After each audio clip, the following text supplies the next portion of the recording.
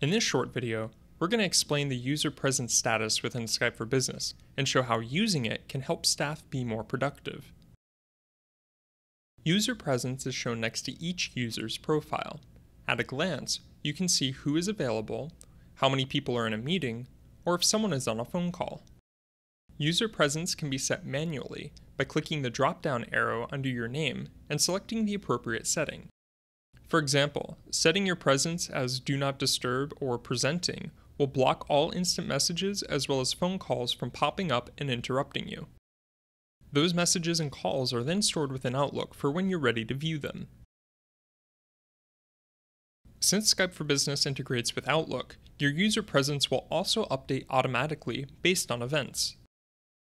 For example, if you've scheduled a 1-hour meeting between 2 p.m. and 3 p.m. on your Outlook, your user presence will update showing staff that your current status is in a meeting. Setting your user presence boosts productivity by telling people when it is best to reach you, thereby helping you to avoid distractions from your work.